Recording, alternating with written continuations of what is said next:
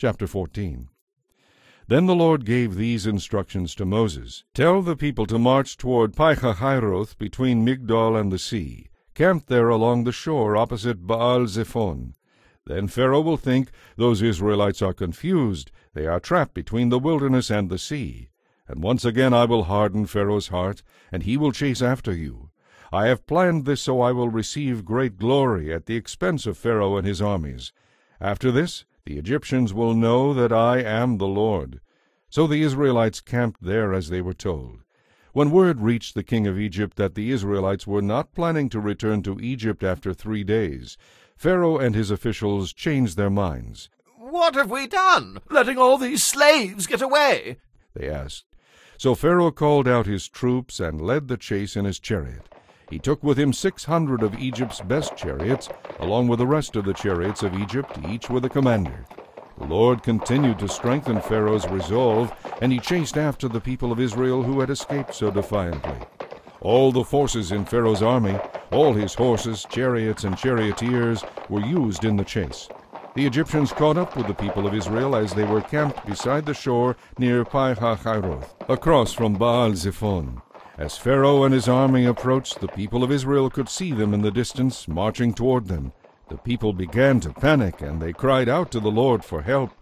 Then they turned against Moses and complained, "Why did you bring us out here to die in the wilderness? Weren't there enough graves for us in Egypt?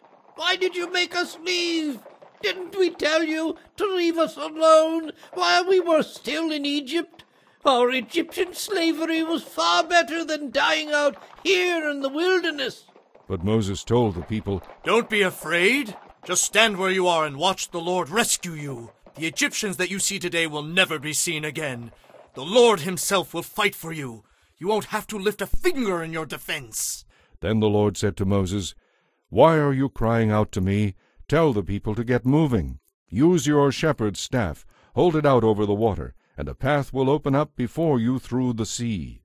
Then all the people of Israel will walk through on dry ground. Yet I will harden the hearts of the Egyptians, and they will follow the Israelites into the sea. Then I will receive great glory at the expense of Pharaoh and his armies, chariots and charioteers. When I am finished with Pharaoh and his army, all Egypt will know that I am the Lord." Then the angel of God, who had been leading the people of Israel, moved to a position behind them, and the pillar of cloud also moved around behind them. The cloud settled between the Israelite and Egyptian camps. As night came, the pillar of cloud turned into a pillar of fire, lighting the Israelite camp. But the cloud became darkness to the Egyptians, and they couldn't find the Israelites.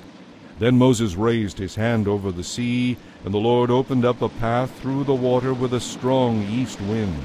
The wind blew all that night, turning the seabed into dry land. So the people of Israel walked through the sea on dry ground, with walls of water on each side. Then the Egyptians, all of Pharaoh's horses, chariots, and charioteers, followed them across the bottom of the sea. But early in the morning the Lord looked down on the Egyptian army from the pillar of fire and cloud, and he threw them into confusion. Their chariot wheels began to come off, making their chariots impossible to drive. "Let's get out of here!" the Egyptians shouted. "The Lord is fighting for Israel against us!" When all the Israelites were on the other side, the Lord said to Moses, "Raise your hand over the sea again. Then the waters will rush back over the Egyptian chariots and charioteers." So as the sun began to rise, Moses raised his hand over the sea. The water roared back into its usual place, and the Lord swept the terrified Egyptians into the surging currents. The waters covered all the chariots and charioteers, the entire army of Pharaoh. Of all the Egyptians who had chased the Israelites into the sea, not a single one survived. The people of Israel had walked through the middle of the sea on dry land, as the water stood up like a wall on both sides. This was how the Lord rescued Israel from the Egyptians that day. And the Israelites could see the bodies of the Egyptians washed up on the shore. When the people of Israel saw the mighty power that the Lord had displayed against the Egyptians, they feared the Lord and put their faith in him and his servant Moses.